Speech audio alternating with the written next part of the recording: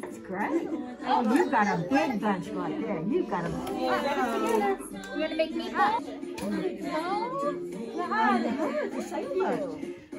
Oh, very nice. Jennifer Harmon, you are the administrator here at Bright Futures Academy.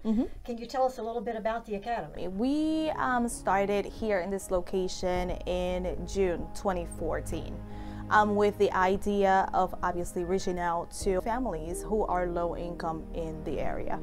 The pastor currently installed at the church is Efrain Cotto.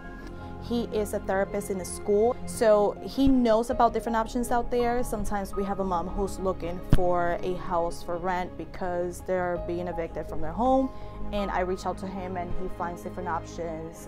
We provide them with different phone numbers. Job-wise, sometimes we need someone and he knows different people that he's doing therapy with, and he will refer them to us as well, just to open up to the community, and the community learns not only about the opportunity for their child to come here to a safe environment to learn, but also a place where they can go pray and get some spiritual help. So currently we have a problem with rats in our playground. The surface we have, it's just dirt. So in the area, we're actually the only large, what they call green space. Everything else around us is either cement or just straight material, so they cannot go underneath and actually build their community. I'm just gonna call it community. Their community, right? And that's actually a problem to the point where after the pandemic, it got very, very bad.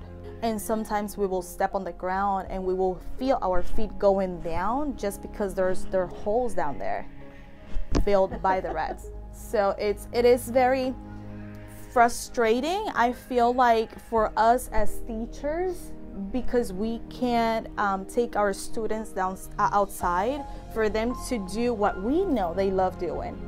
And second of all, because we know that our safety is jeopardized by taking the trash outside. The first phase for this playground project consists in changing our surface and making it a cement surface. Following that, we will look into a safe surface for the children, which is the tires, recycled tires and colored. The third step will be install equipment that will allow students to do their physical activity to promote gross motor development. So temporarily, because we're having the outside situation going on, we're not able to take the kids outside at the moment. The church has provided us a space downstairs, what they call the basement. However, the location, it's a basement. It doesn't have any heater system, so it gets very cold, humid, just because it's a basement again. It looks like it will flood in case of rain or maybe heavy snow outside. You can see the walls have some water marks, but you know, it's urgent for them to be outside. First of all, it will be a safer place for them to be at. They will be able to enjoy the fresh air. They will be able to learn about the changing weather, the trees, vitamin D. There's a lot that goes with that.